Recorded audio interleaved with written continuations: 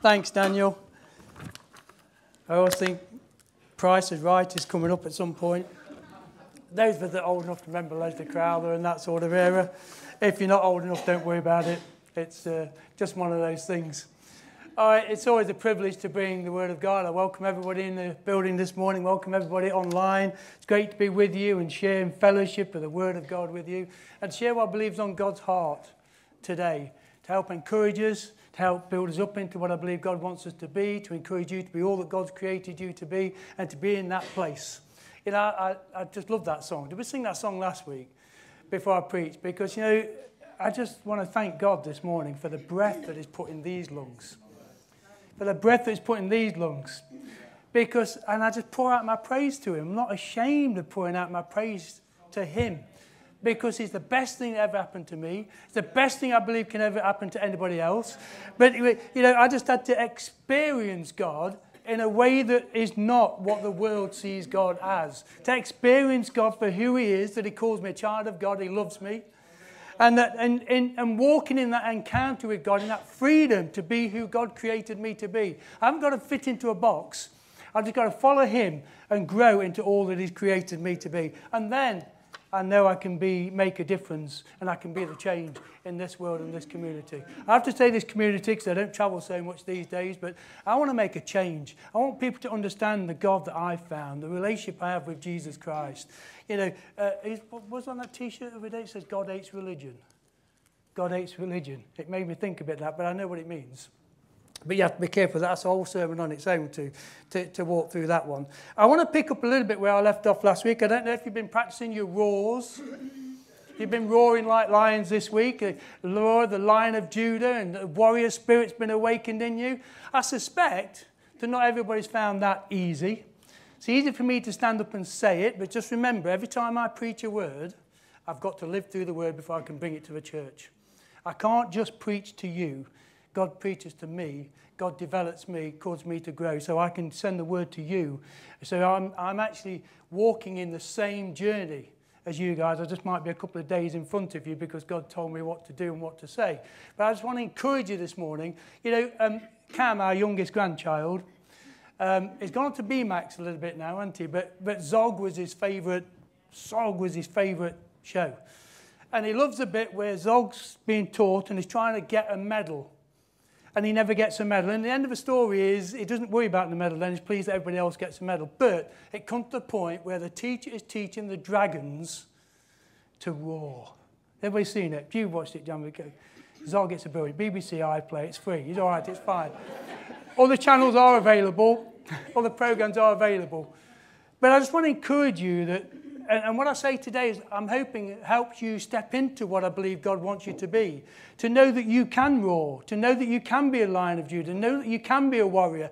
And I've said that last week, but I just want to just add a bit to that, if I may, if you don't mind. Just to try and finish off that. So I think we're in a breakthrough season here. We're close to changing our name. And I think what God wants to say today is important in that change. That we step into that change and don't just wait for it to happen.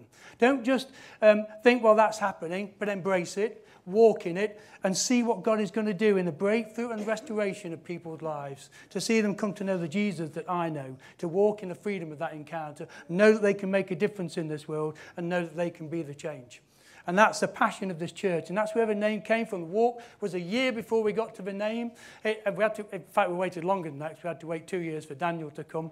And he's been part of that, but that was all part of the vision that God gave us all those years ago. So this has not been taken lightly. But, you know, I just want to really, I'm in Old Testament this week. I can throw some, if you want to feel better, some New Testament scriptures in there, if you just got to think about Old Testament. But I think it's important, because one of the things I want to say today, it's important we understand history, and we know history, and what history has done for us. But it's important that today we don't walk in the history, but we make our own history so that we can create a future going forward. We need to be creating our own history that people are reading about. I don't mean me personally, but we need to be creating history because we stand in the history that has been created by other people. Now we need to create our own history today, because in creating history, we create a future for the next generation. And we're keen on bringing the next generation up. You know, you know, and it's great to see how our vision is a multi-generational church. You know, and the Tobias and Mary Ann and the ages there coming through, and we go right up to, I think it's Edna. I might be wrong, but Edna as our older stateswoman, statesperson. I'm going to get myself in trouble, aren't I? But you know what I mean. Just the word. Edna knows what I mean. But what I want today is part of this warrior thing and what God is doing and what God wants us to embrace and where God wants us to go. It means I've got a question about you, and I'm going to try and answer it, about what does it mean to wait on God? And I've talked about it when I came into this church. The first thing Mike Phillips prayed over me, he says, I want you to wait on God. So I got a tea towel, sat down.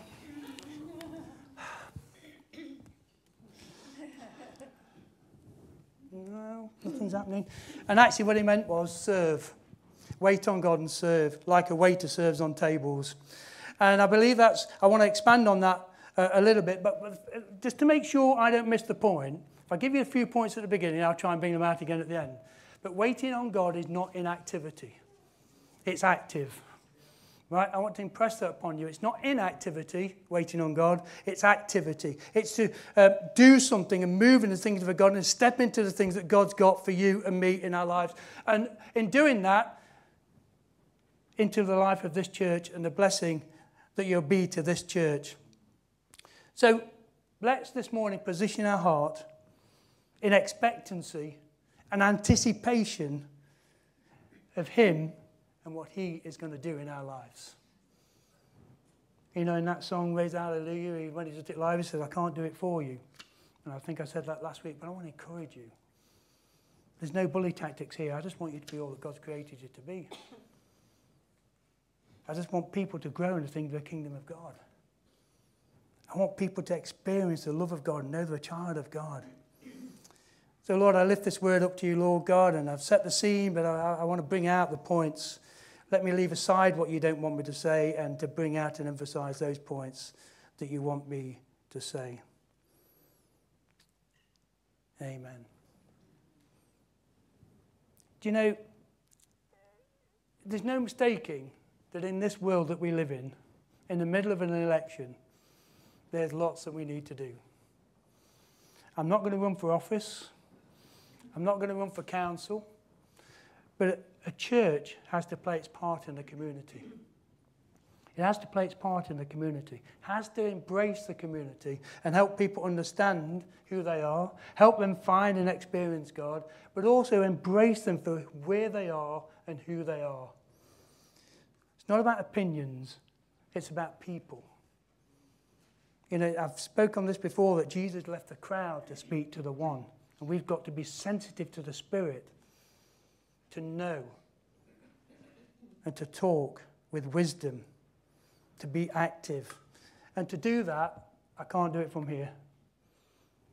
Preaching the word, encouraging you, but I've still got to go out of this building and encourage people. I've still got to go into the shop and the workplaces and encourage people. But not saying, you're washed in the blood of a lamb. But just, I've heard that for a long time, but that's not what it's about. It's about building relationships. Knowing that they're loved. Knowing that somebody cares.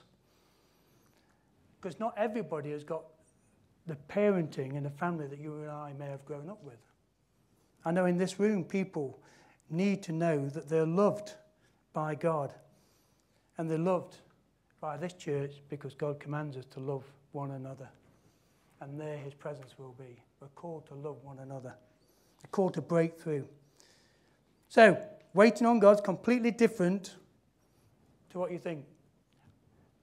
I haven't got a recliner yet. I'm not quite that old. I'm not knocking anybody who's got a recliner, but I've not got one yet. And but it's not sat reclining in a recliner. It's not just sat at 35,000 feet when the seatbelt sign goes off and then pushing back the reclining sign and thinking, well, I'm airborne, I'm okay now, we're en route. It's not about that. It's about being active and excited about doing the things of waiting for God by moving forward. if I didn't go home from this pulpit, this lectern, until, and I'm still here when you get back next week, I've achieved nothing. Because I've got to live in this world. I want to make a difference in this world. I want to be the change. I want to wait on God and step in to that. You see, God, when he says, wait on me, what he said to me and what I want to pass on to you is, I was waiting for God to do something for me. That's the point I'm trying to make. And what God was doing is wanting to do something through me. God wants to do something through you. And so often, I was saying the other day, it's a flippant comment, so don't let anybody take this away with you, but I was just talking about, if I go into a prayer meeting, we pray, and I come out no different, now I've probably just gone in complaining. I want to go in praising God, seeking God, asking God for revelation and power that I might change, and I might find something of him, and I might find out what it is that God wants to do through me, so that I can be effective. That's active waiting on God to know his presence. It's a central theme of Scripture. It's been a central theme of my life. I don't have to read Scripture. I could give you several testimonies how it's worked for me and how it's not worked for me. But what you have to do is just keep on going. You have to keep on trying. And the fact that we get it wrong sometimes is not God's fault. We can be over-eager, and I applaud that. And sometimes I think it's better to do something and not quite succeed than not do anything at all. Because we learn something. We learn by our mistakes. We don't need to be inactive, we need to be active. So I'm starting in Psalm 37. I'm not reading the whole psalm this morning. Because there's in verse 9 and verse 7, it talks about waiting on God. And I've looked at this, and depending which Bible you get, verse 9 says, hope and waiting on the hope of the Lord. And in verse 7 it says, waiting on the Lord. But most Bibles outside of NIV, ESV and all those would use waiting on the Lord twice. And I believe there's a reason for that. And this is my study and my interpretation of this. But the word hope, in certain contexts, can be translated in such a diverse context. It can be translated in such a wide context. Some of the scholars and intellects who study Hebrew would say that the word describes great anticipation, great expectation. And while I already described that, I won't tell you where I was, but there was somebody over there saying something that I thought, that sounds interesting. So I've moved to where Catherine sat, and then I moved next to him, and I start leaning in. And that's how God wants us to be. God wants us to lean in. Lean into what he's saying. Because sometimes he speaks in a whisper. But I want to be close enough to hear what he's saying, because if God's talking, it's interesting. And I want to know what God wants me to do. You need to lean in. Really hear what God is saying. You realise just how important it's important that we understand. Now, I'm not saying who's right and wrong on these interpretations, but sometimes there's a wide definition in different contexts to use. And I think it's kavar is the word in Hebrew, Q-A-V-A-R, I think. Or maybe I'm just getting mixed up with VAR because they keep getting it wrong at football. But we've got to lean in. The word means we've got to lean in. It refines our focus, brings the word to our ear. Also, a translation can be, if you bear with me, I'm not going to demonstrate this, so don't worry. I'm over the baptistry pool here that's creaking a little bit underneath us. I'm not going to jump up and down. But one of the interpretations is whirl in the dance. To wait on God is to whirl in the dance. And I thought, that's weird. I don't think I can use that one, but it's whirl in the dance. Different definition, different description of what the word is. But when you think about praise and worship, whirling in the dance is not a bad way in the expectation and anticipation of what God's going to do, is it? Now, my whirling in the dance days are long gone, as Margaret will tell you. If you think my dad jokes are bad, right, my dad dancing's even worse, right? But it's whirling the dance.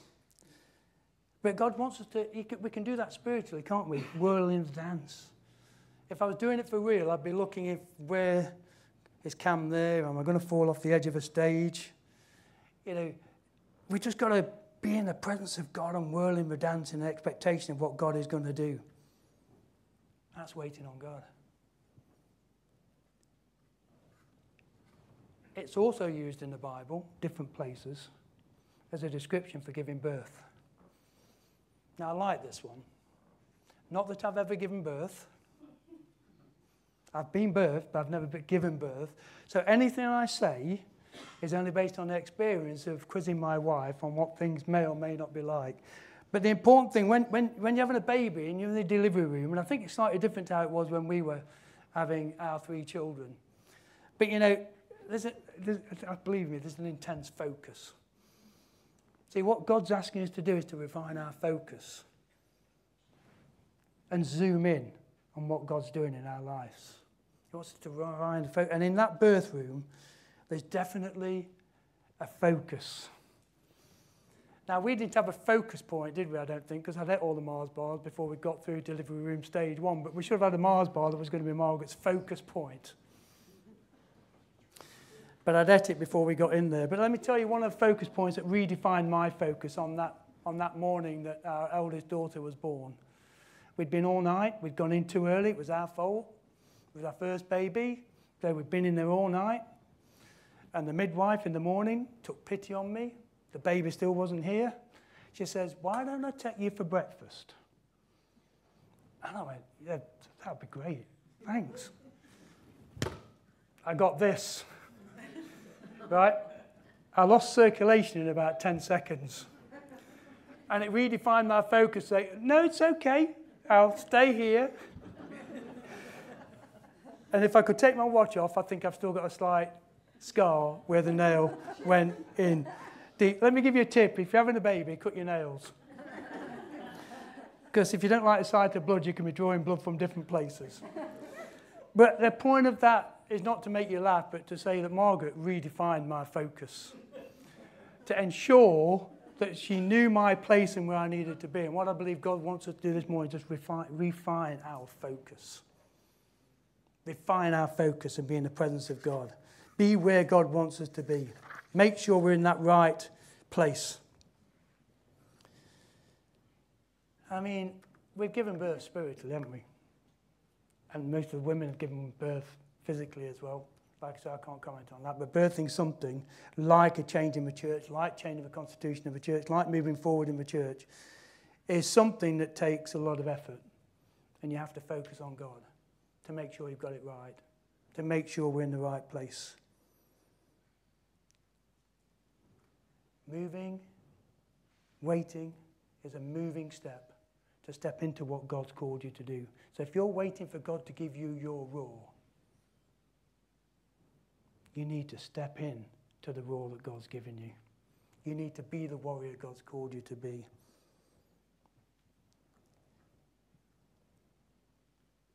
You know, it's in Proverbs where it talks about a horse. It's prepared for the day of battle, but the victory belongs to the Lord.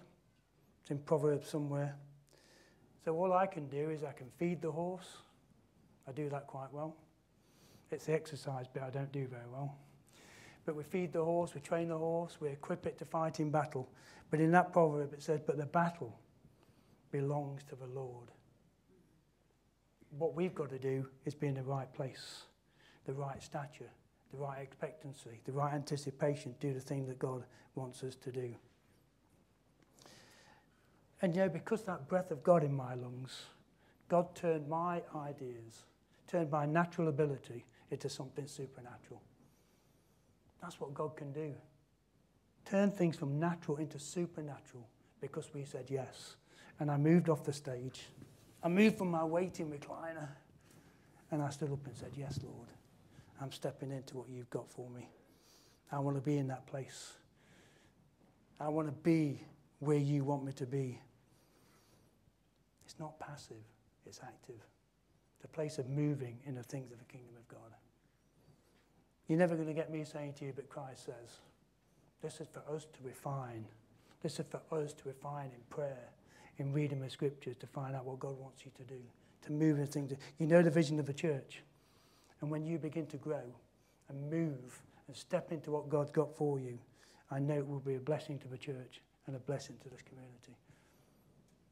We'll move like a shoal of fish in one accord. I think that the refining of our focus is key to the next session and season that we're coming into as a church. 2 weeks away. Learning how to surrender that natural ability to become supernatural by the breath of God and by the power of his Holy Spirit. That's what we need. George Muller, German guy. How he ended up in Bristol, I'll never know. But he formed an orphan. He felt called to come to Bristol. Victorian times, I think he died towards the end of the 1800s. But he started an orphanage.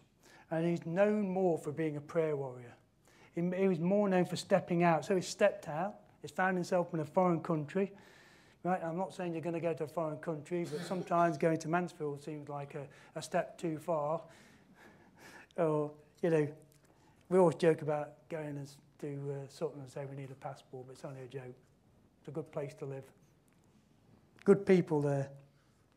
But George Muller is known for caring for about 10,000 orphans over his time, but he's known for being a prayer warrior. He's in one prayer meeting, and God says, I want you to build a new building. You've got more children that we want you to take care of. Right? It doesn't say in the script that he went, oh no, like B-Max does. Oh no. It didn't say that he doubted it, but it doesn't say he also rejoiced in it. All he did is finish the prayer, and he started walking out and across the park. And a young boy, aged 6 or 7, came up to him and handed him a penny and says, that's for the building. And straight away Muller went to his knees, lifted the penny in the air and started praising God. Because when you're needing confirmation, a penny can seem like £1 million. He didn't need £1 million, he needed confirmation.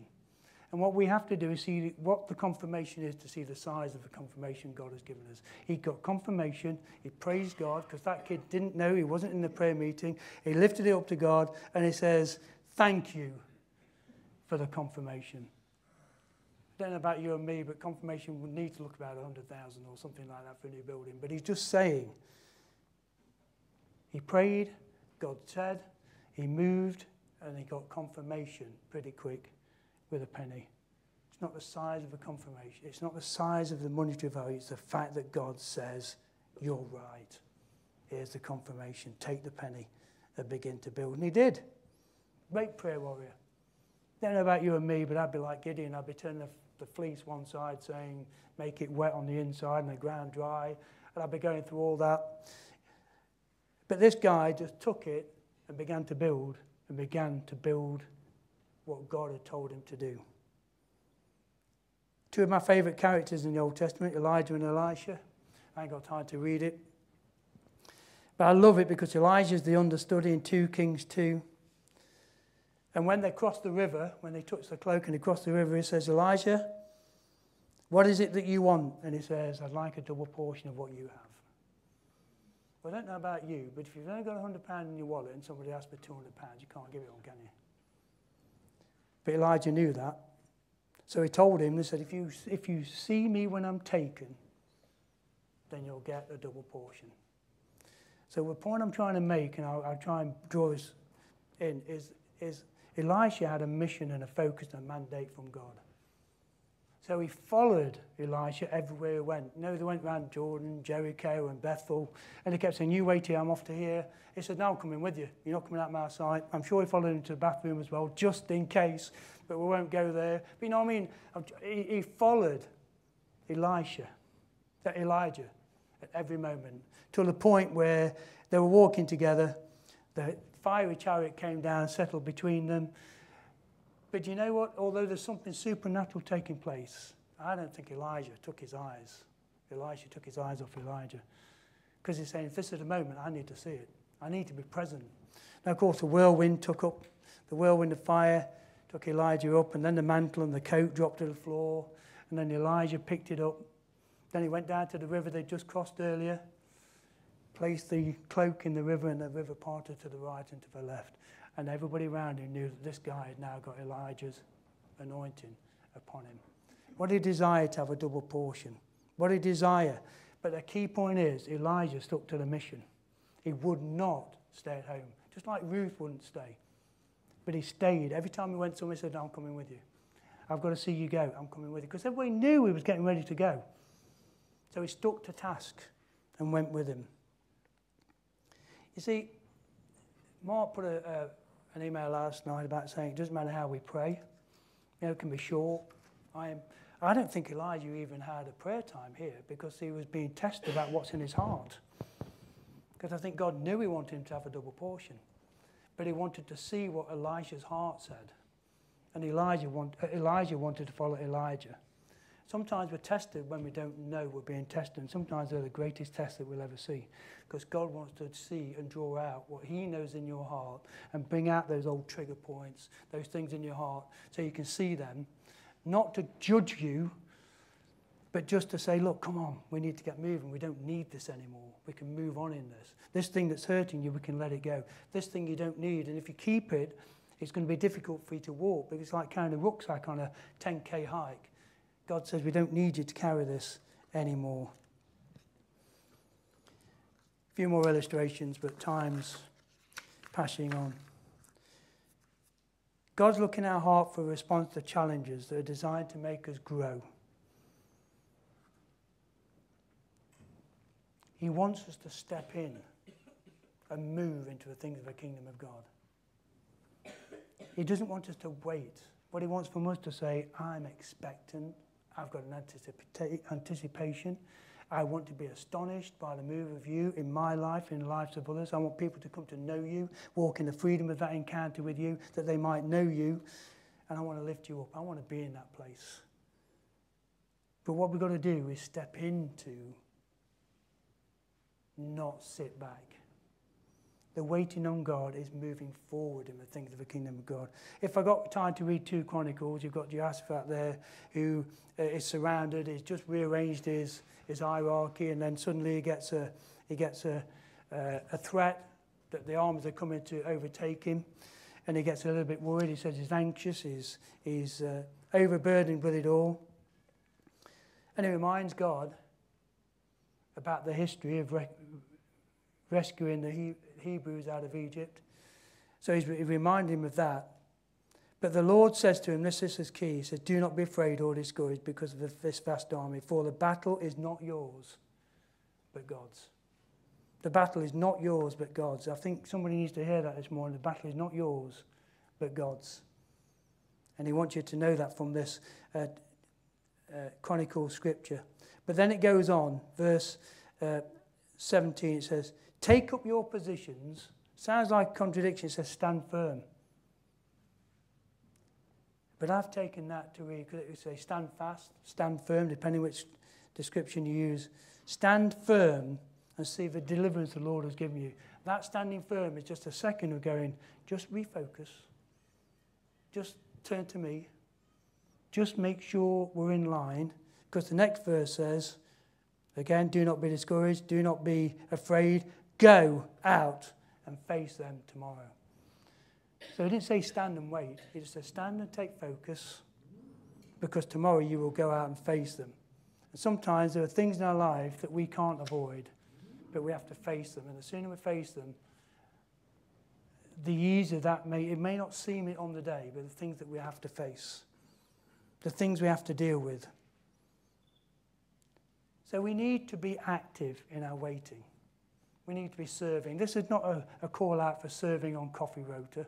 I'm going to tell you that right out. If you want to serve on coffee, please do. But it's not that.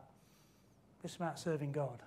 Because I know if you serve God and you wait on God and you move on the things of God, the church will be blessed. The way to grow a church is that your people would grow. So if you want to serve on coffee, please do.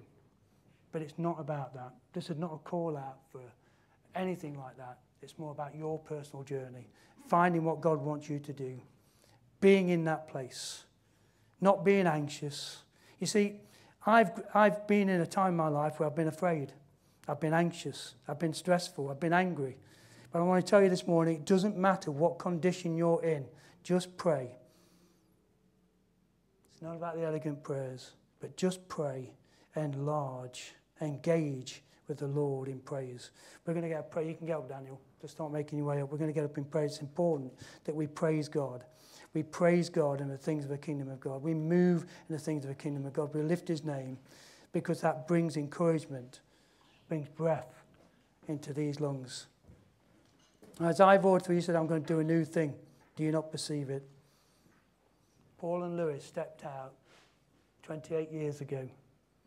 And we're standing in that point of history that they generated for us.